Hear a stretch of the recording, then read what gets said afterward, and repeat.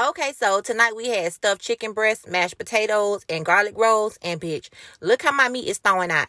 Yes, don't y'all know this pan thawed my meat out in 30 minutes? That thing turned ice cold and thawed my meat out. I ain't lying. Anyway, split your chicken down the middle into a heart shape. Yes, a heart, because I love each and every one of y'all. Now to the left of me on my scale, I need 4 ounces of cream cheese. Now, if you ain't a D-boy mathematician, 4 ounces is approximately 113 grams. In my bowl up here, I'm going to put a third cup of Parmesan, third cup of mozzarella, and my cheese.